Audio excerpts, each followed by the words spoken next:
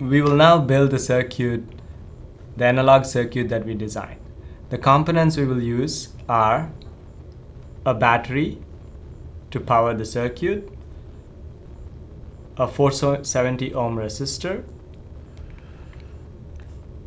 a switch, an LED, a proto board, and a few cables.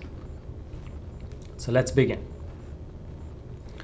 We will first put the resistor from the positive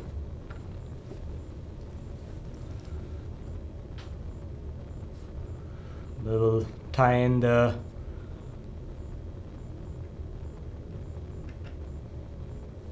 LED. Can you just let the proto board up just to the right, just a little? That's fine. We'll connect the LED and the resistor. We have a switch.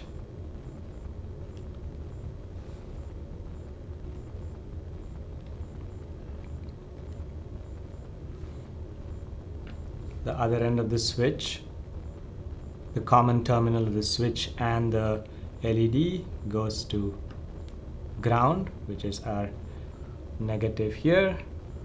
And now we will tie in the power, and as the design says, when the switch is open, off, the LED is on.